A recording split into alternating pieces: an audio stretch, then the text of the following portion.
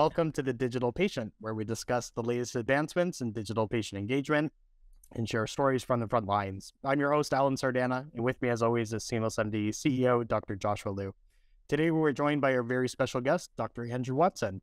Dr. Watson is a practicing colorectal surgeon and VP of Clinical Information Technology Transformation at UPMC. He is a renowned expert in the field of digital health with a focus on applying technology to deliver high-quality patient-centered care. Dr. Watson blends his career working for all 4 UPMC business units, international, insurance services, enterprises, and health services divisions to practice and help envision the transformation of healthcare with a focus on telemedicine. Dr. Watson is also a past president of the American Telemedicine Association and is currently an advisor to the American Board of Telehealth. Dr. Watson, Andrew, welcome to the show. Thanks. Sounds like we got you all choked up in that bio. I'm honored. It's awesome to have you on the show today.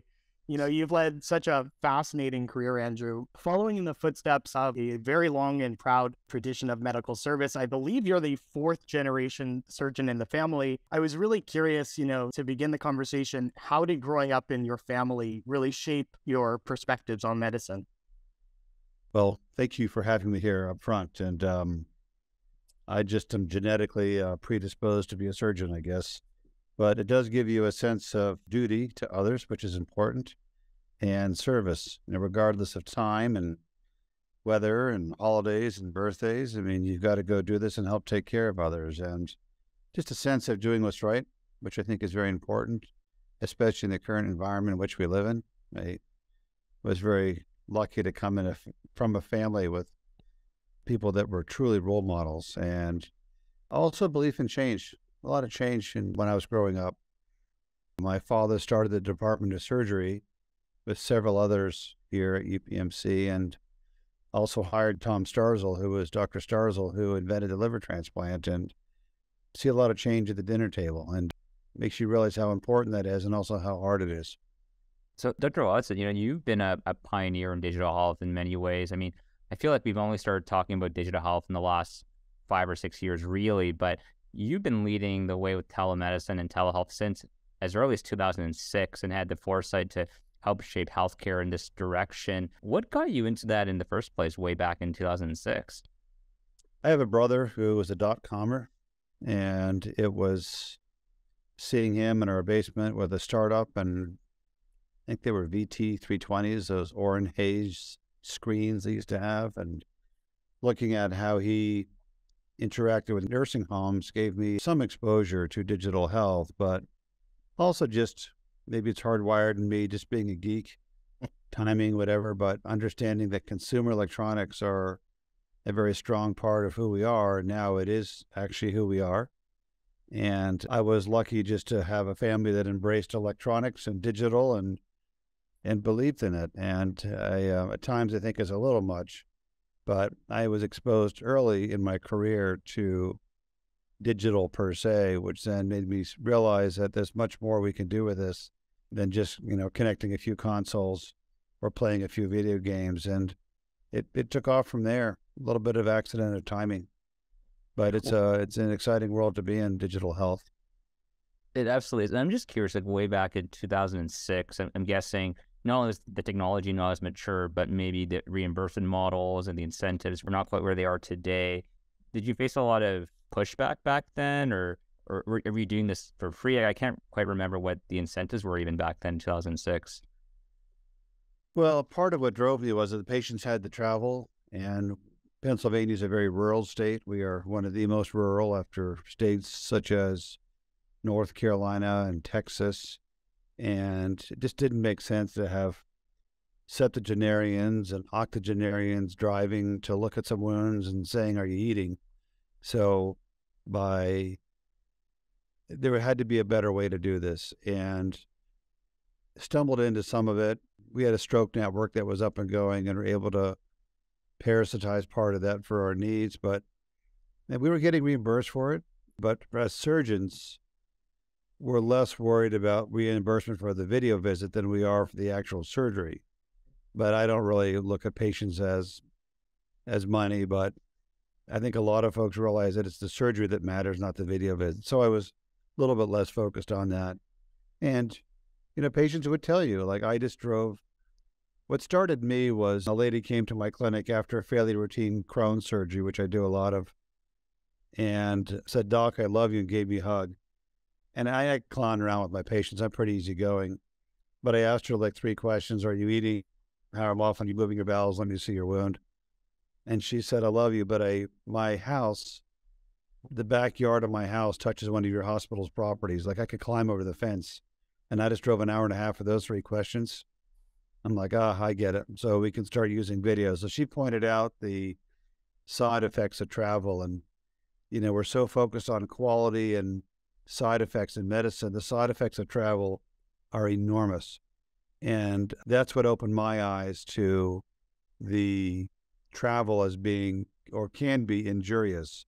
Yes, it gives you access, but there's a downside from a health, quality of life, and economic standpoint.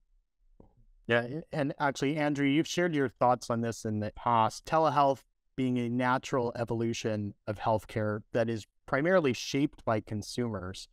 Can you unpack that idea for us and maybe share more on why you believe that digital tools can really help bring the humanity back to healthcare? Sure. It's kind of a unpleasant way to remember these stocks, and I'll be apolitical here, but if you think of the MAGA stocks, Microsoft, Apple, Google, Amazon, those stocks have all been evaluated at over $1 trillion. And that's more than the entire budget of countries like France and Britain. And so healthcare physicians are not going to be able to say no to those folks. These are some of the largest driving forces in the world, are these tech stocks. And our country has evolved, and society has. We used to work in farms, and now there's no more farms, and we went to the factories. And then, after the nuclear era, we lived in an entirely different world. And so we've gone through these incredible changes through a couple generations, but now we're in the digital era. And the problem is the digital era, there was no grand opening for this thing. There wasn't a warhead that went off. There wasn't a factory you could smell.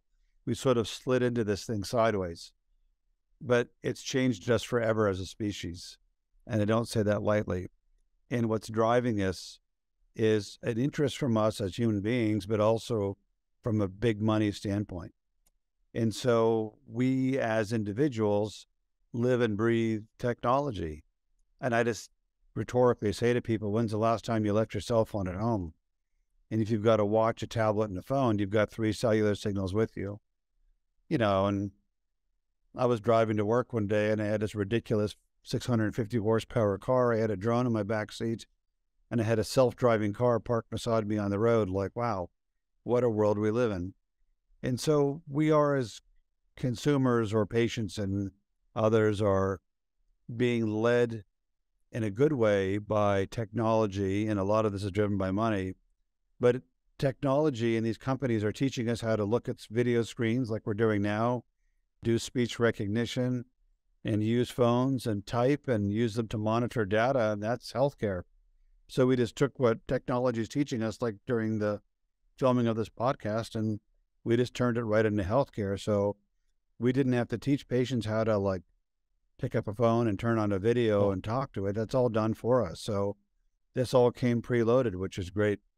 And, once patients get this, it's not that hard to figure out. And it's much more humane doing healthcare at home. Like when you get sick, what's your instinct? Your instinct's not to run and drive in a car and pay for McDonald's and hit a pothole and look for toll booths. You curl up on your couch at home. And so this ability to use this technology and digital to take care of patients at home is just humane. And it's not for everybody, but it's for a lot of folks. And I don't think we really know how to use it fully yet, but we're getting there. We're making some headway. Definitely. Maybe to continue on something you mentioned earlier a bit about, you talked about incentives a bit earlier. Most telehealth is fee for service. And you've mentioned in the past how value-based care in many ways is a better fit for telehealth, so that providers are less focused on, each load activity and more focused on using telehealth to improve an outcome for a patient. Do you feel that any payer provider has really figured this out yet? And where does value-based care need to go from here so that telehealth actually is being used to improve patient outcomes? Many of the payer providers are looking at this, including UPMC, where I work. The largest ones in the country. Obviously, the VA is one. Kaiser, a lot of respect for them. Intermountain, UPMC. And so Intermountain and UPMC are very similar, a couple clicks behind Kaiser. All of those folks have a good sense of this, and it's a very exciting time. And obviously, the VA does.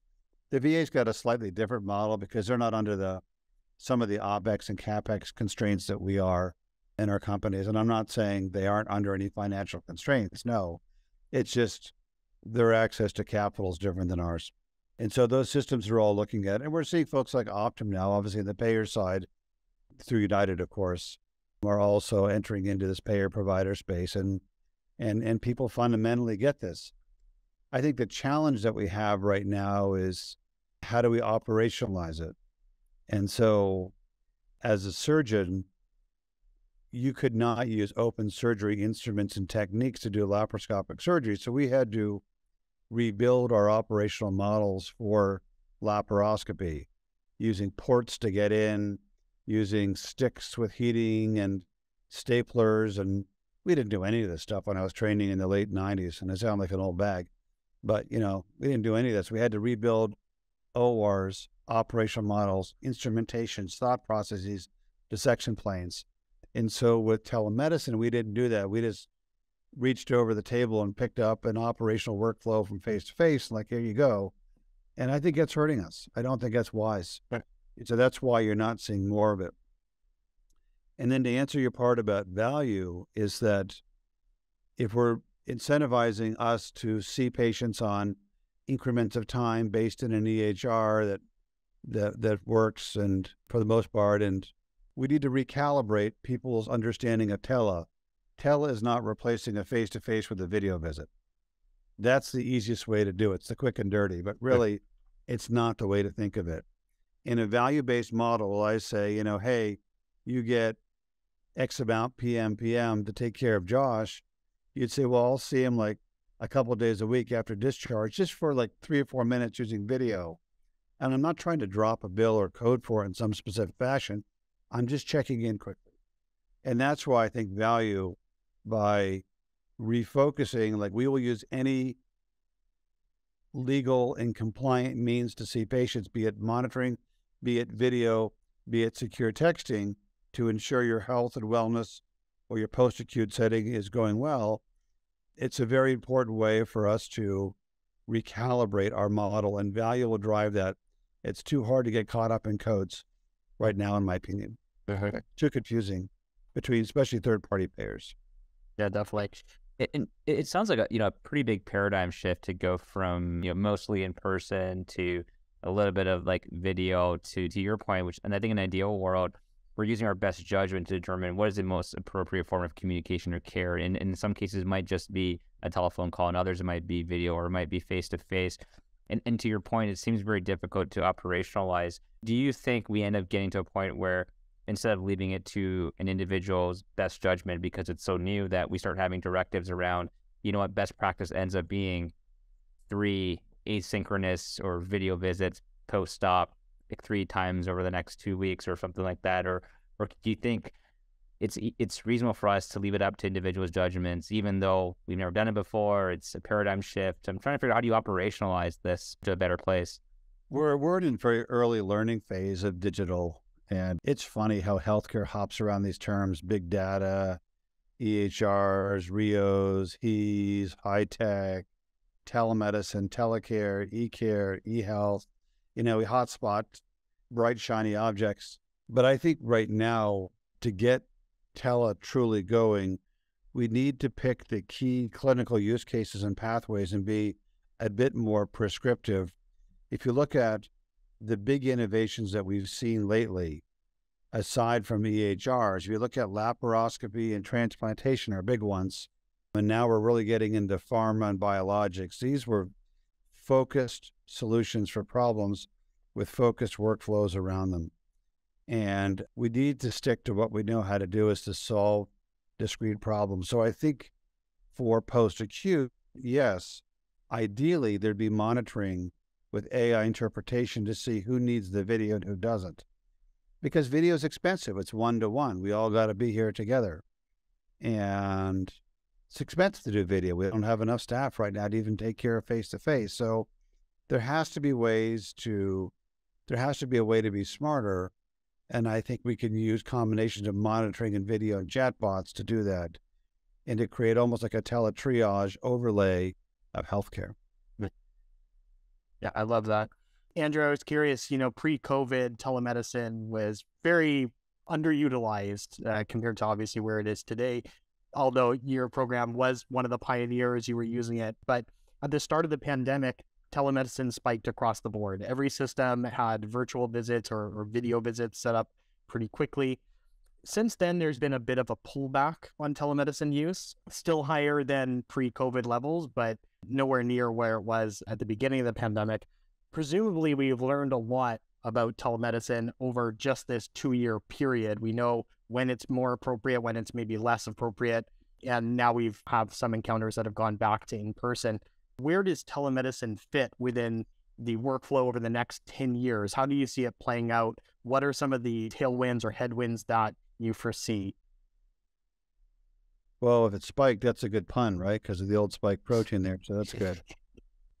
We've had 2 or 3 internal conversations about this today. Very few innovations in healthcare have gone up and down like tele. Usually it's up and up and up and up and up. Now, COVID, everything is nonlinear in that capacity, in that time where we had such medical pressure and societal pressure. We had to use it. It's all we had. But the regression to, or return to, choose a less pejorative term, to like 10 to 15% of all visits being done with tele is not so good. And that to me reflects the middleware piece, or the operational model I was rambling on about a bit earlier, where we really are using the wrong workflow for tele, and just throwing a piece of technology at a phone and at a patient and a doc and saying, have at it, it's not going to work. Because I'm not the genius bar. I was trying to round on a patient prior to this podcast, and I spent 20 minutes fixing the technology. Yeah. So in the time I should have seen the patient, I'm actually probably going to miss the patient now before they go home. It's fine. And it just, things happen. And the fault probably was mine for having to upgrade my computer. But there's an example of just, and that's endemic to all tele. It's not a UPMC issue. So how do we, it's not like when I walk into the OR at misfires. I don't think I've canceled a case in 5 years at UPMC. And I do very sick cases with these salvage Crohn's and ulcerative colitis. So how do we get tele functioning on the level of the ORs, where these highly complex dynamic environments that are taking care of sick patients and sometimes healthy patients, relatively speaking, work every time? When I go in the OR, it works. And I give UPMC a lot of credit for running these ORs. It's hard. So tele's got to start hitting those SLA terms. But we first need to start looking at it and dissect out the technology to say, why is it so hard? So I don't know. We'll see what happens over time. But that's why I think this middleware between your desired individual, be it a member, a customer I don't really like, but a member, a patient, a wellness visit, an employee, and some type of physician, nurse, or other provider, all that stuff in the middle, that's where it is. It's just not sexy to look at there. It's like if your car was made of plexiglass, you could see your differential and transmission in your camshaft. It would probably confuse you, but you sure want it to work.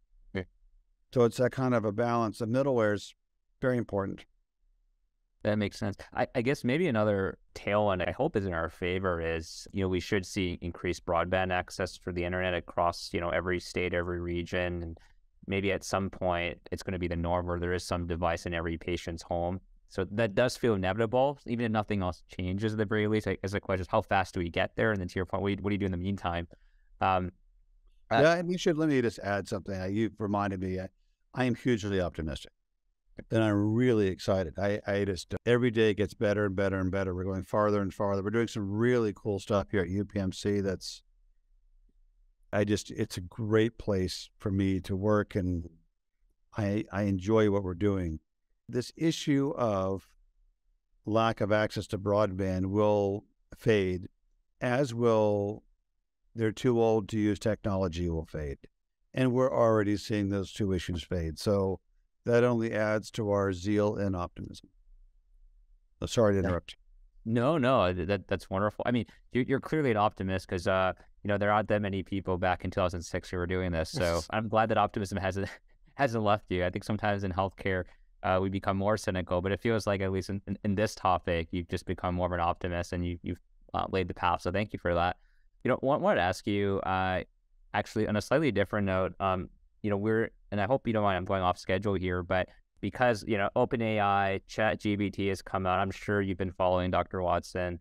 I'm curious because healthcare, I feel like the bar is much higher. The bar for safety, the bar for appropriate is much higher. It's not like, marketing in a business where it's okay if ChatGPT generates, crappy outputs. It's okay if it's wrong. You can't really afford to be wrong in healthcare very often.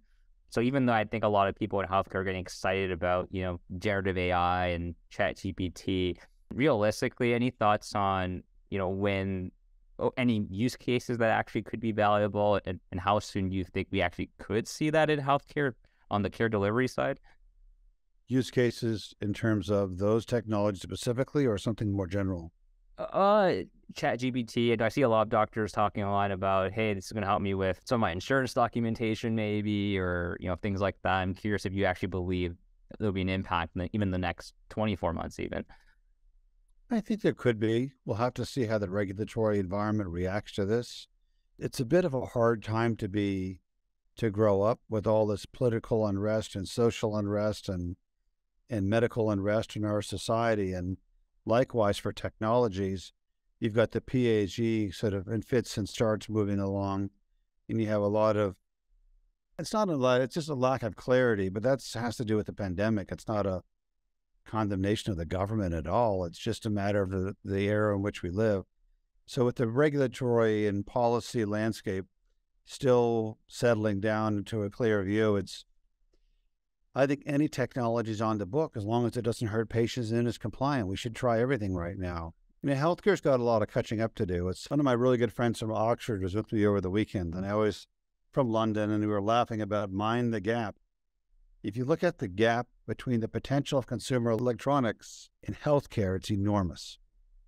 So healthcare has a lot of catching up to do, but could also leverage that gap to advance its own case to better help people make itself more affordable.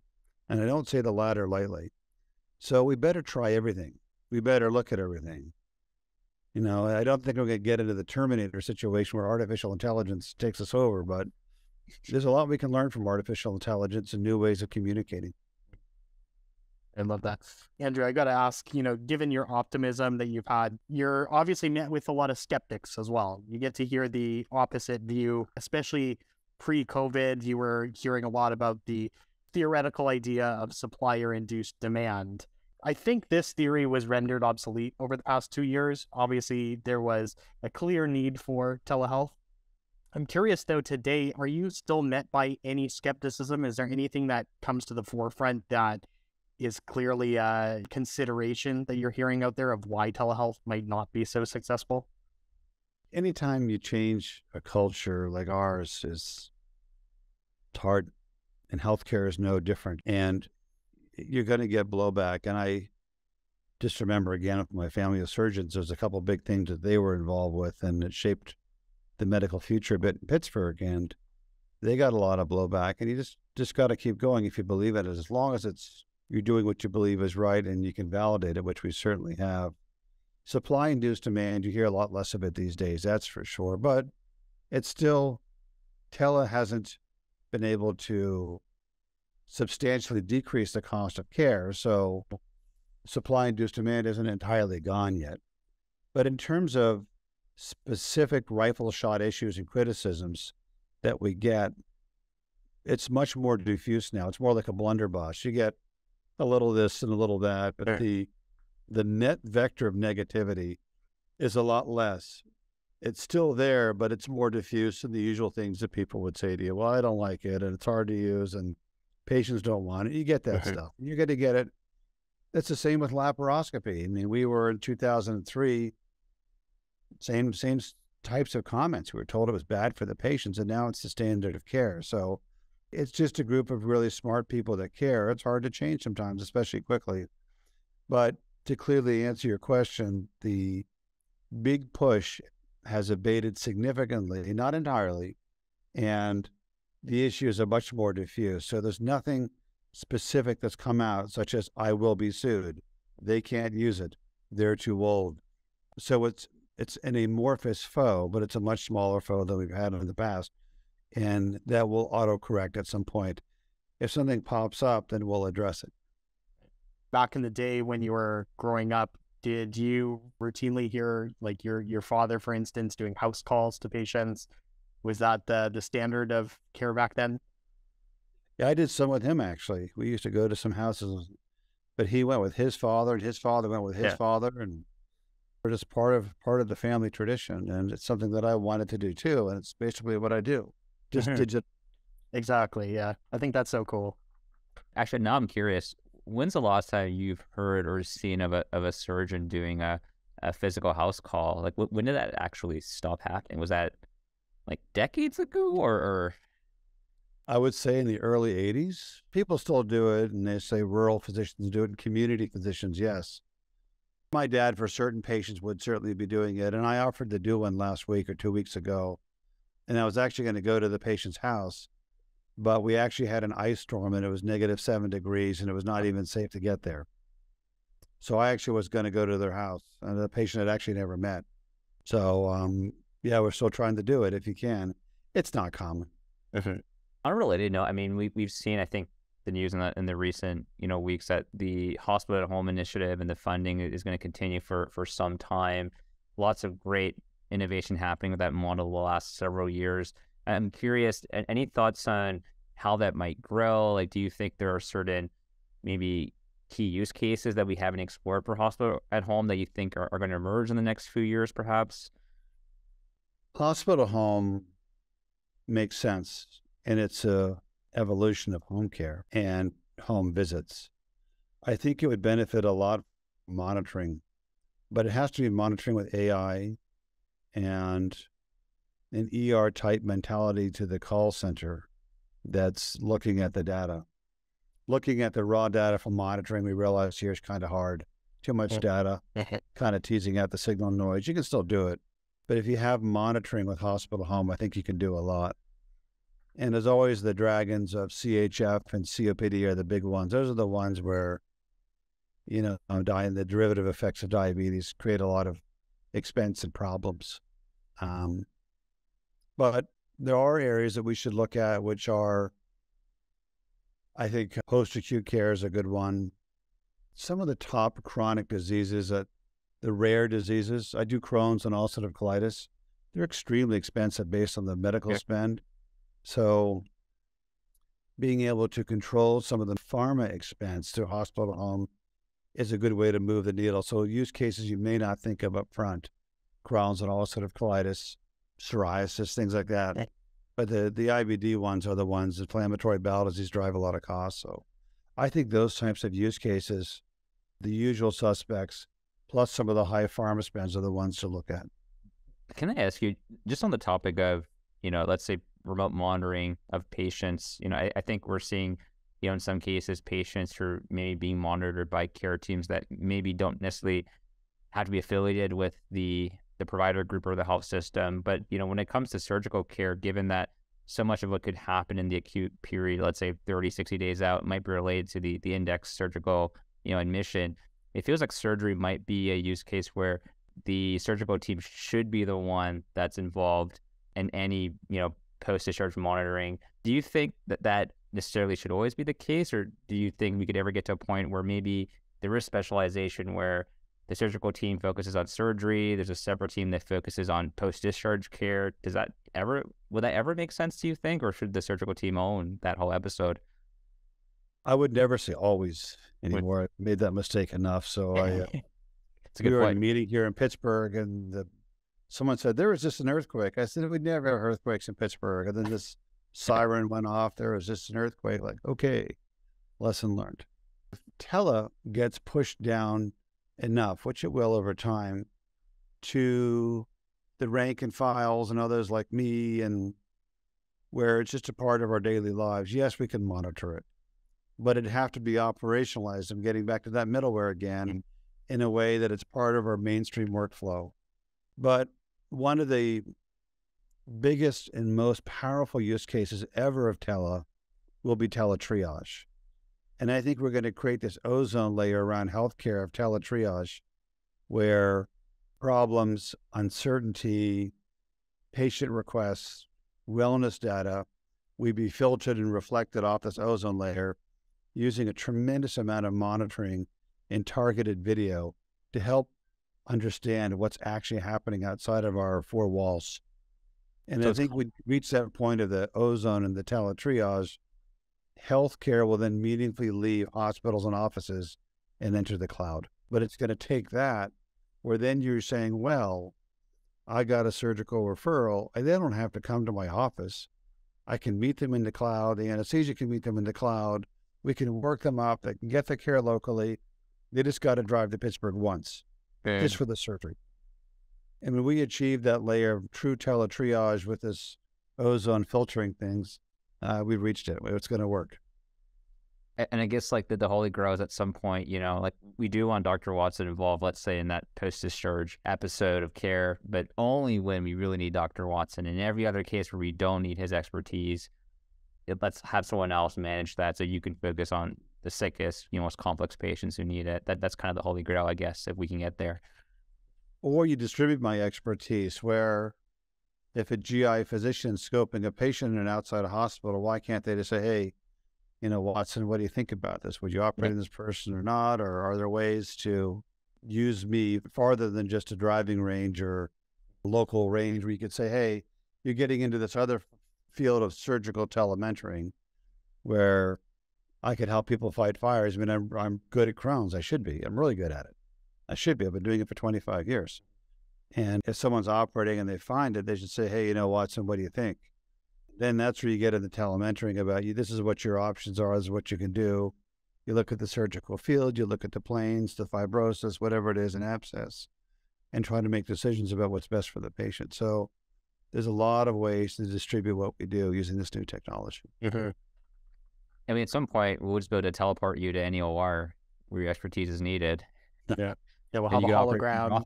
Yeah. Some avatar, whatever it is these days. Yeah. That's great. Well, Andrew, you know, we've chatted about a ton of different technologies. Obviously, this triage idea and this kind of ozone layer that you're suggesting is encompassing a lot of different areas of technology. Telementoring, like you mentioned, and triaging and remote patient monitoring even fits in there.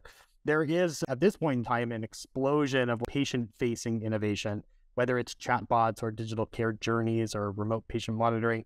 I'm really curious, what are you most excited about today? Isn't it all patient-facing innovation? Not to be a skeptic.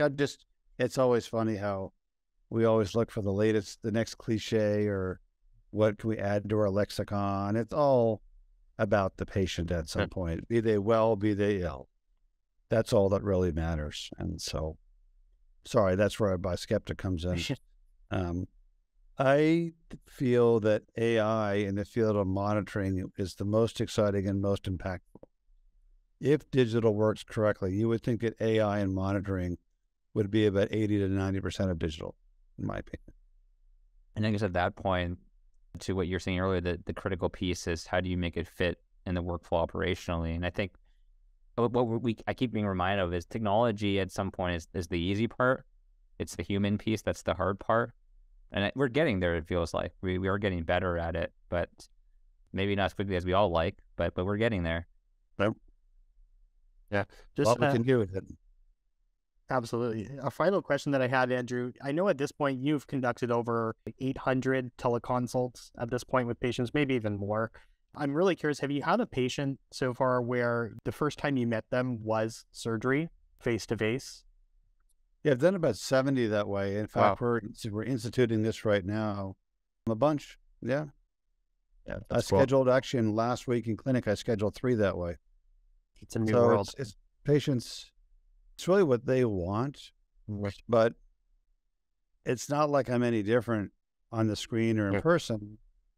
It's the same me. It just looks a little different. Yeah. And the opinions are the same, and the judgments are same, and the data's the same. Right. And a lot of it is how you conduct yourself, your style. Some like it, some don't. And hey, if they don't like it, come on in. Not a problem. I'm here. So there's no pressure to do it this way, and I'm always here. And if they change their mind, come next Thursday in clinic. Not a big deal. Right. So I keep it pretty simple. I don't make a big deal of it, and I think it works well. Yeah, I like that. Giving the patient the choice. That makes a lot of sense. Very good. Well, Andrew, just being mindful of your time, let's flip over to what we call the Fast 5 lightning round. This is just 5 quick questions to get to know you better. First question that we have is, what is your favorite book or book you've gifted the most? The Patrick O'Brien series, the Aubrey series, John Aubrey. Excellent. Question 2, who is a person, either dead or alive, who you'd love to meet? Sir Christopher Wren, the architect who built St. Paul's. I actually wrote my thesis on it. We went to the same college. Very cool. Yeah, over at Oxford. Question 3, would you rather have super strength, super speed, or the ability to read people's minds? I think it'd be too scary to read minds. I want super strength. I'm renovating my house. That's awesome. Question 4, what is something You know in what health... heavy cast iron is? Cast iron is really... I know. Absolutely. Question 4, what is something in healthcare you believe that others might find insane? The fact that people get paid for their complications. Yeah. You know what's funny, Dr. Watson? If we had asked you this question maybe 15 years ago, you might have said telehealth. That's right. Or laparoscopy, who knows? That's Yeah. right. Hearsay. Question 5, if you could travel back in time to any event or moment, what would it be and why? The ratification of the Constitution, just to hear that incredible change and taking care of others and the sense of duty and trying to set this thing up correctly so it works in the future when we're long gone. That's awesome. Well, excellent. Andrew, Dr. Watson, thank you again so much for your time on the show. You can find Andrew Watson on Twitter at ARWMD. And just a personal note for me, there's a lot of great education on that Twitter page. There's also a lot of really good humor, very, very highbrow humor on there. So go ahead and check that out. That's a wrap for this episode of The Digital Patient, hosted by SeamlessMD. You can follow us on Twitter at SeamlessMD. And if you like the podcast and you want to learn more, visit www.seamless.md. Andrew, Dr. Watson, again, thank you so much for your time. Happy to be here. Thank you for asking me.